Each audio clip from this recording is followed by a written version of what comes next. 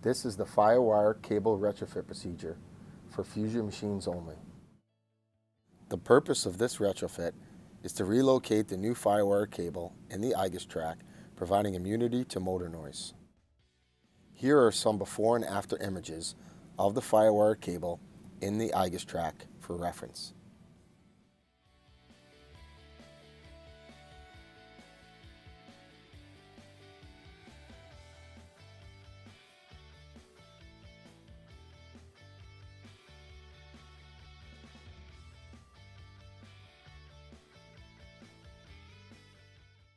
Here are the parts required.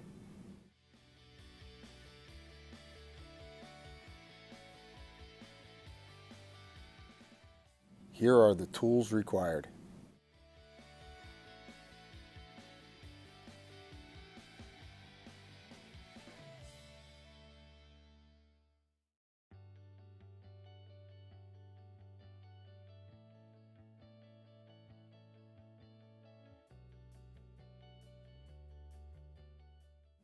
The first step is to open PWC by zeroing the machine.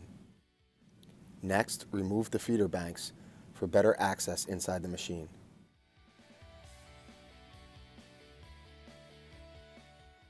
Now power down the machine. The next step is to remove the side cover. Note the 12 screws in blue are captured screws, and screws in A and B are slotted screws.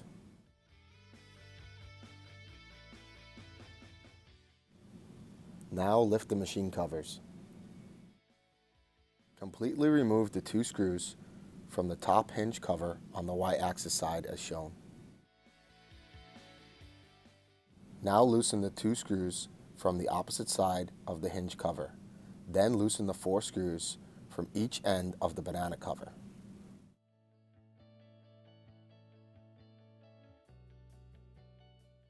Insert the 33¼ inch long 2x4 between the PWC rails as a temporary support bar for the hinge cover as shown. Now remove the banana cover on the side where the 2x4 is located.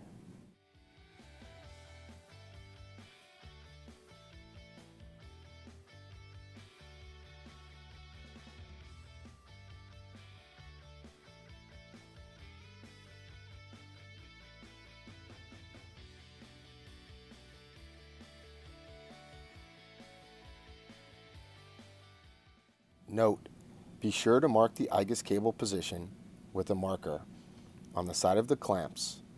Begin with the 3 X clamps, then proceed with the 2 Y clamps as shown.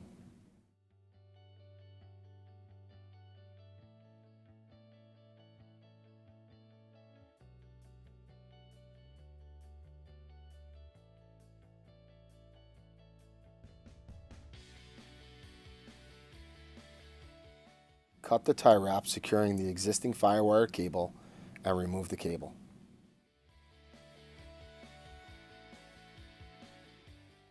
Now remove the 3 IGUS cable clamps on the X-axis only.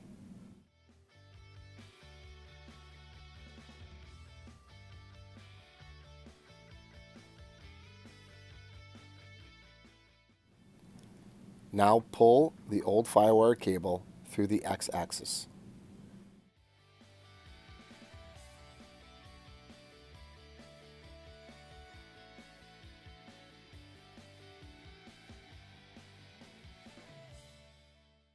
You may need to move the X-axis back and forth to free up the cable.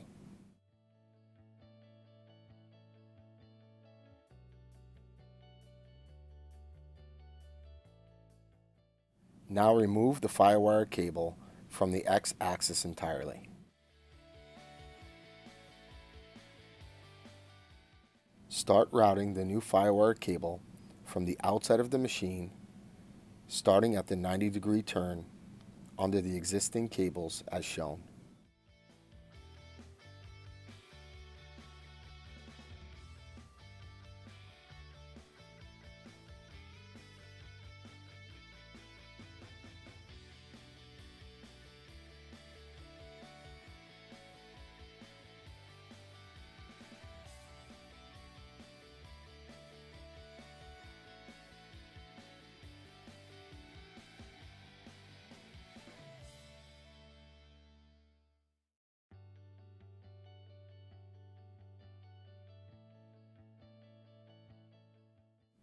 Now connect the FireWire cable, install the new holder, and secure with 2 tie wraps.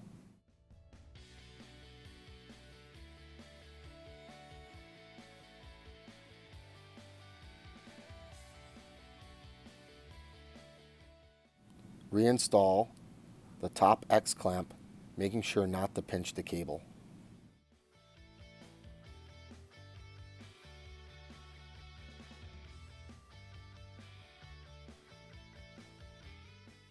Proceed to put the next X clamp in place and get the screws started.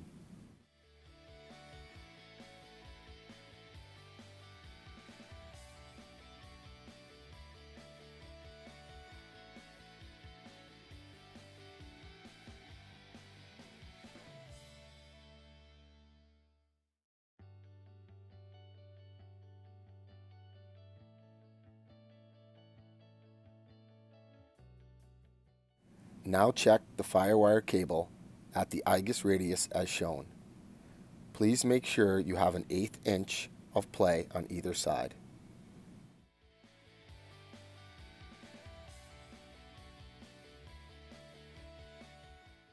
Slowly tighten the X-axis clamp, double checking the play on the FireWire cable. Please make sure not to over tighten the clamp.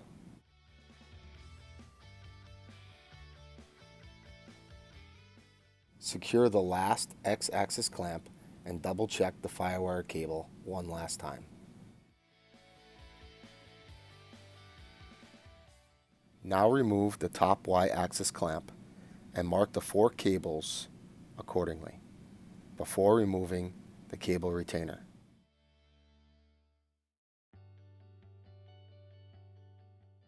Slide the 4 cables as shown into the new cable retainer. Place the other end of the new FireWire cable flat inside the machine. Now mark the lower Y-axis cable and remove the clamp and retainer. Remove the FireWire repeater bracket and disconnect the FireWire cable.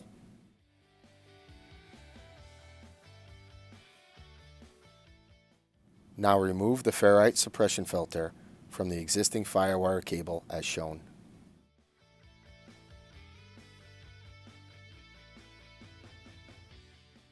Remove the 3 screws securing the e-stop nose cone.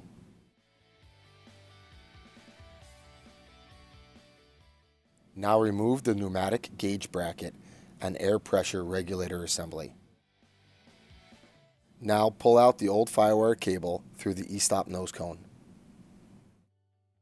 Pull the rest of the FireWire cable out through the IGUS. Start to feed the other end of the FireWire cable through the Y-IGUS as shown.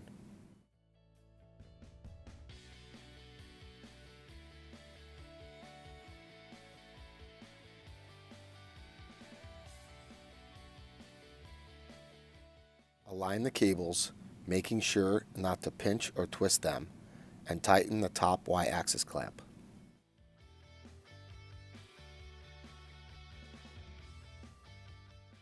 Now install the new cable retainer and clamp on the bottom Y-axis.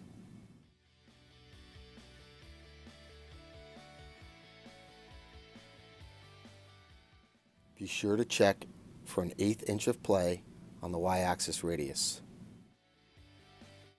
Loop the FireWire cable and reinstall the Ferrite noise suppressor.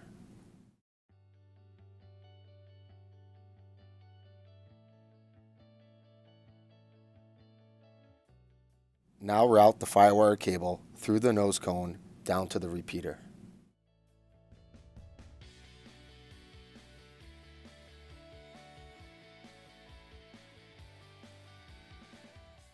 Now replace the pneumatic gauge bracket and air pressure regulator assembly. Install and tighten the e-stop nose cone screws. Install the FireWire cable to the repeater, tie wrap, and reinstall bracket.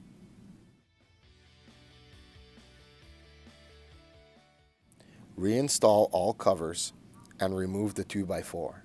Please make sure that the top hinge cover screws are tight on both sides. Now power up the machine and check for FireWire resets. Document accordingly.